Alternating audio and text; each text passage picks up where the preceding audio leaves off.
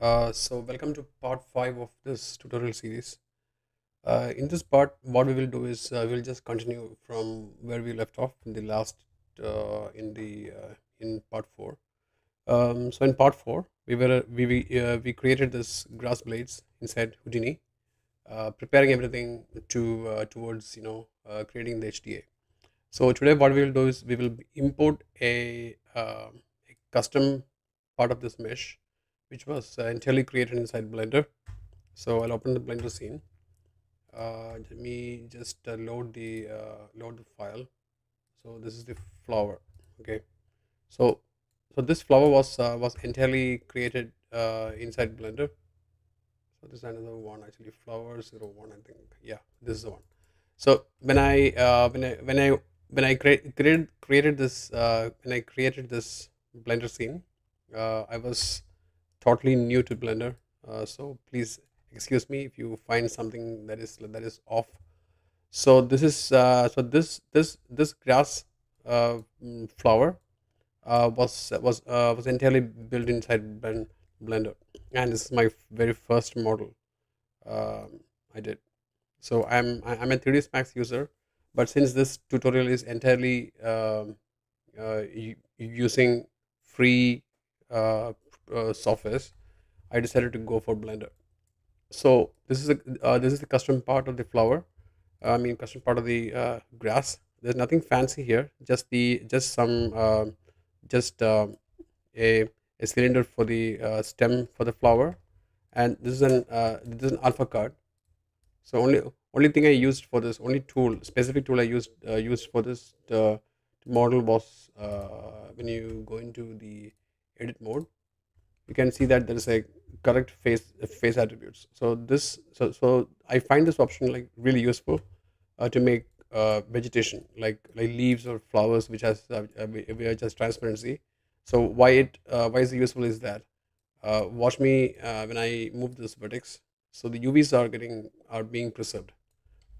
So it is very useful when you are making a cutout of a leaf or a flower which has alpha in it. It could also be useful for other stuff, but for me, this was a major thing I used for making this flower.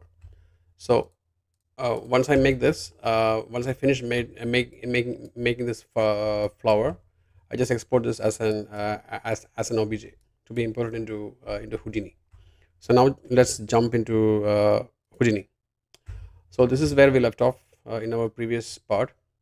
So what I'll do is first I need a spawn base for the flower. So for the spawn base for the flower, what I mean is that I'll be having random flowers that are spawned in the middle of this grass blades.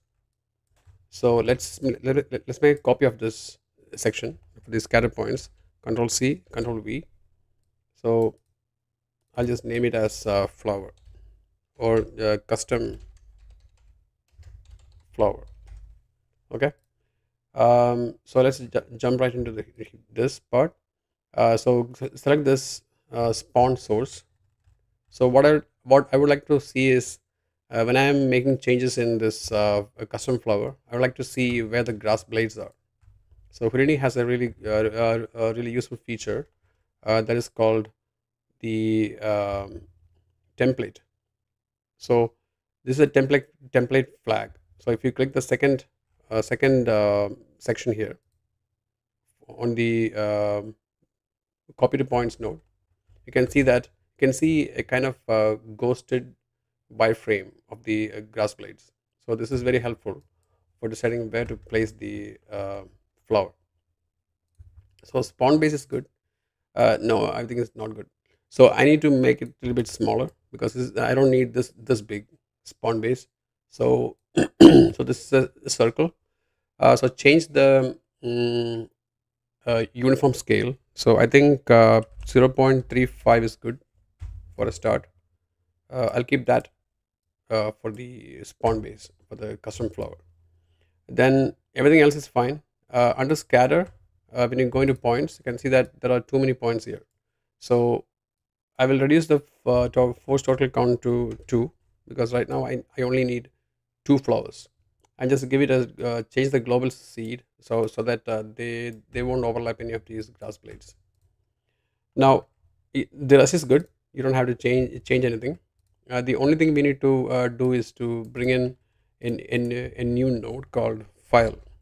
So this file node is a node which we will use to import the mesh. So select this file node, go into geometry file, click on this and get the obj we imported from Blender.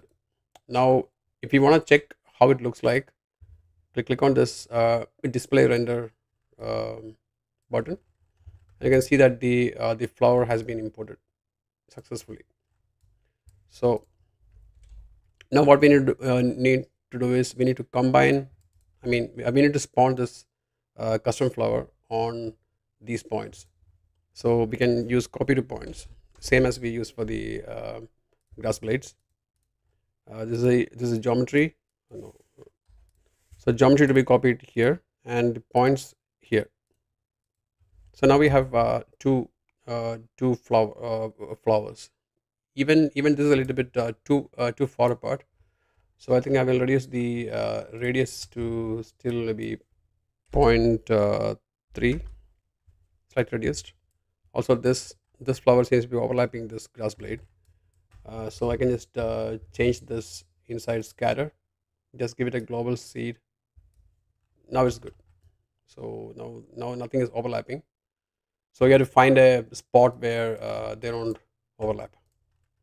Okay, so we made this grass blade spawn, sorry, flower spawn. Now just turn off this show flag, and now it is time to combine these two. Combine the Houdini generated grass blades and the custom flower mesh. So what we'll do is we'll use a node called merge, merge, merge. So what this merge does is merge can be used to combine different meshes. I can have multiple merges. So here we only have two parts, so we don't need multiple. So select this and put it here, and select this and put it here. Now when I click on this merge, I get all the meshes combined. So this is actually how you combine different parts of the network. Now we have a small problem. So if you look here, there is a there's a warning. So what is warning is about? So just click on this exclamation mark, and I think we can pin this here. So keep open. So click this button here so that we'll exactly know what we are doing and what needs to be done. So there's an error. So the problem is that there are some of the stuff that don't match. So by match, what I mean is there is something called a geometry spreadsheet. So it shows all the information about all the attributes that are currently present in the scene. So go into this tab, geometry spreadsheet, and you will see a lot of information here. And this is really useful for debugging. So when you click on this grass blades, where we only use Houdini generated procedural stuff, all these attributes will be combined into this node.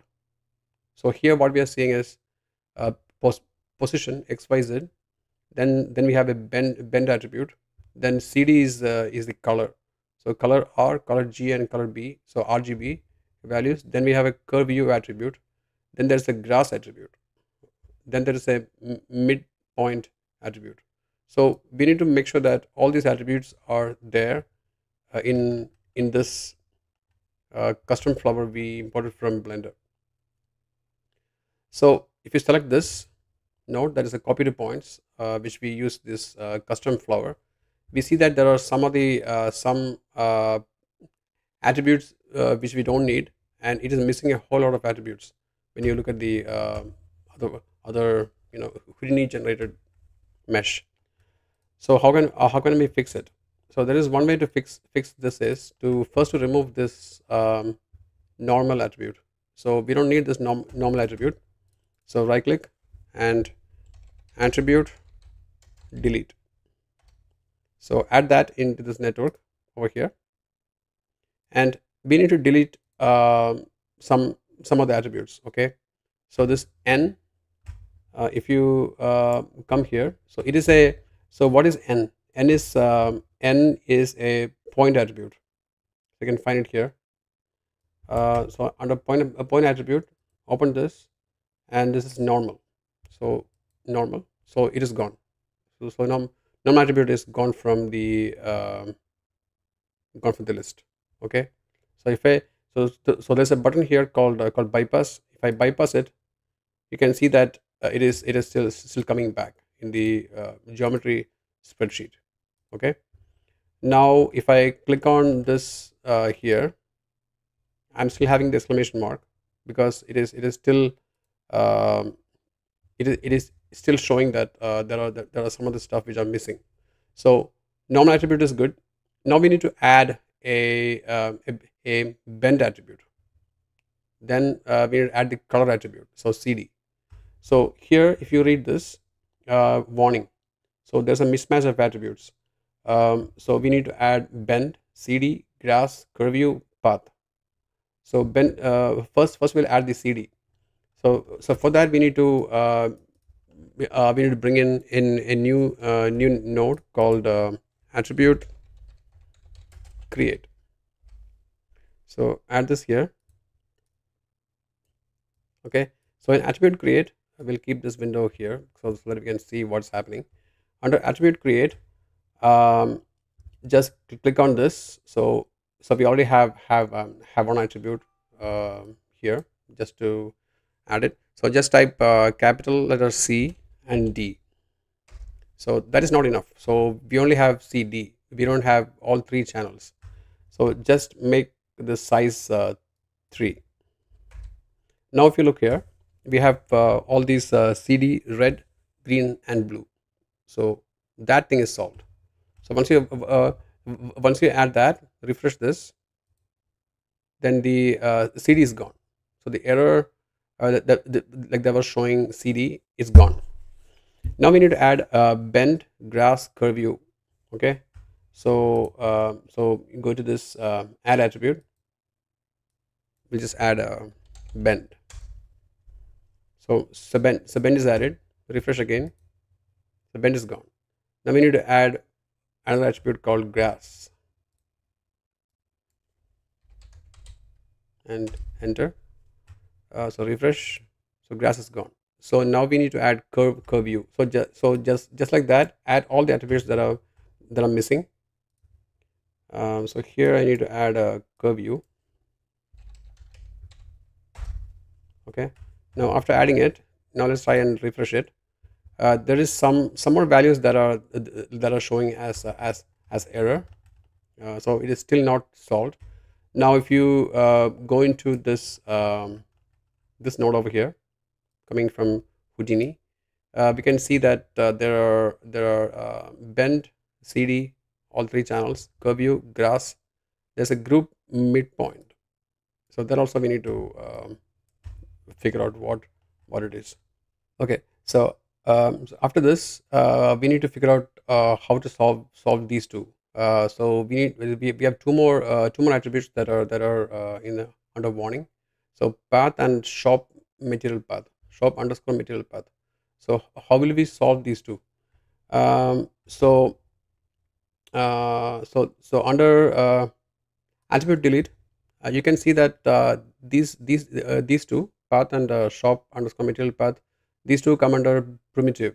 Okay, so there are two primitive warnings. So under primitive attribute, in this attribute delete, go into this open this menu and choose material shop, material path, and also path. So once you select these two and refresh, all the errors are gone. So now it is clean. So before proceeding with anything in Houdini, make sure that you don't see any warnings. So warnings could be, even if you see, even if they may not hurt. Yeah, so it's always better to clear out all the errors before proceeding. Okay, So after you connect this, after you finish, after you finish clearing out all the errors, go into scene view. Now it's showing only the UVs. I just turn off the UV preview. Now the mesh is like just white because we haven't connected that to material yet. And just connect this to the material. It passes through material and just click on output. So now we have all the grass and all the custom mesh. Everything is in full glory. Now how can you get randomness for the custom part of the flower, custom part of the mesh? That's very easy. So go under scatter, then you got this global seed, also this first total count. We will add all of these into the HDA when we start creating it, because all these can be randomized. So when we use a random seed, you can see that the flower is getting like random position. So now the first total count is 2. If I make it 5, you can see that there are 5 flowers. So the scale, we will fix it in the soon. Okay, we'll have random scale. So I'll still keep two for this. So another major thing we need to figure out is about vertex colors. So if you want this kind of movement inside Unreal, you should make sure that that you apply a single green color for each object in the Houdini scene. So here, just go into this preview. Display materials on objects.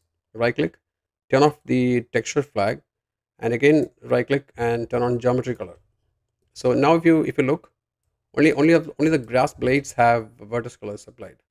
Now if I export at this stage, what will happen is these two flowers will move as one object, which will look very unnatural. So what we could do is we have to copy this attribute here. So vertex color attribute, Control C, Control V. I'll just remove this connection, and just we only need to connect this to the attribute.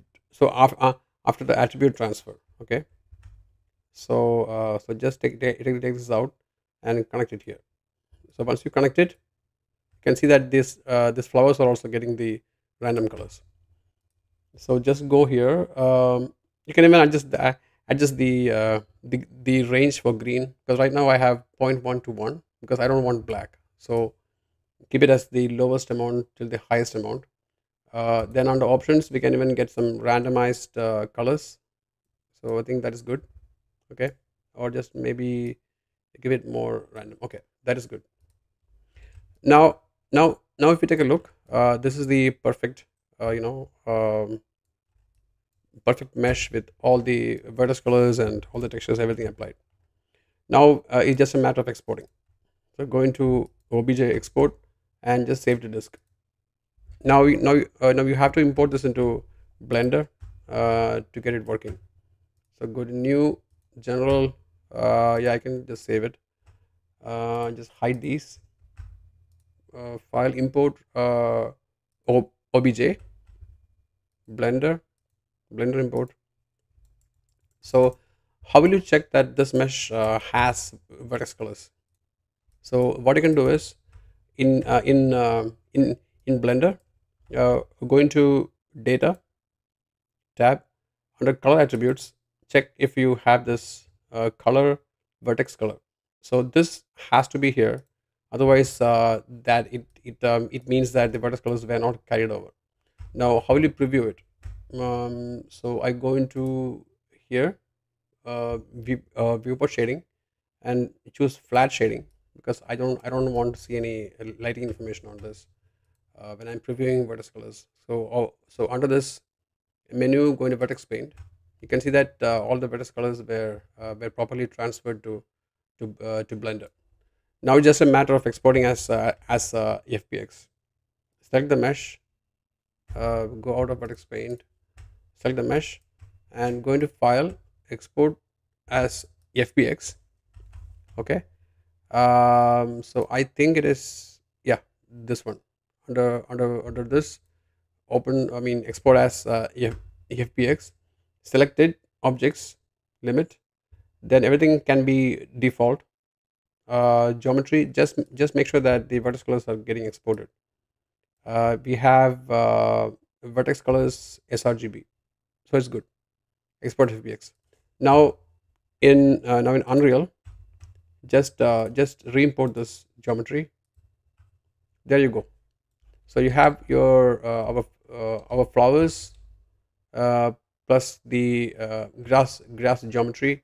Everything is good, and the flowers are moving in a very natural way, like random movement. Uh, so there's a small thing we need to do. We need to figure out how to get a random height for this flowers. Okay.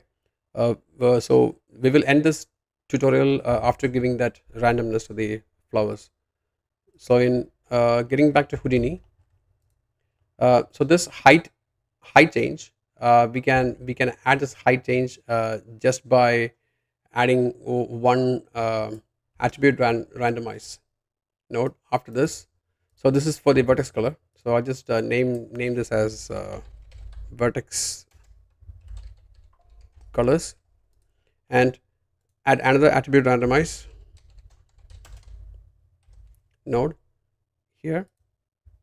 So by default it is taking in the color information. So that is a CD. So I'll change that to p scale. So the moment I change that to p scale, you can see that it's getting that randomness. Okay. So we had to make sure that the min value is not this low. So I'm going to change this in all the axes. So min value, maybe keep it as 0.8, 0.8 and 0.8. Okay. So that will give you a nice randomness for the flower. And going to under options, we have a seed. So if you change the seed, you can get that nice random scale. Okay. So this is random scale. So we will parameterize. I mean parameterize all these values when we make the HDA. Okay. Now export this again as OBJ. Then Blender, we just delete this and re-import. File, import as wavefront OBJ, Blender import. Now we got very nice a height variation for the for the grass. Okay. So select this and file, export as FBX. Selected objects and everything is good. Export FBX. So in Unreal, just re-import. So we just reset FBX. Now we got this nice height variation. I mean not just height, but size variation for the like for the flowers. So that they don't look like mechanical flowers. Now this is a whole pipeline where you create the grass plates and procedural grass plates in Houdini. Randomize it, give it bend values, then import custom part of the geometry. So in our case, we are importing custom flowers which were made in Blender into this Houdini scene, and then exporting all the whole set with vertex colors, importing that into Blender. Then in Blender you don't do anything, just export as FBX. That's it. Making sure that the vertex colors are included in the geometry. So we will conclude this part with this grass plate moving in the wind. So in the next part, I will show you how to add a PCG tool into your level. It'll be very simple PCG. I won't be going in any doing any fancy stuff on it, but just a very simple PCG tool, which we'll just spawn the grass on the terrain in Unreal Engine. Thanks for watching, guys. Keep watching the next part. So it'll be very exciting. Thank you.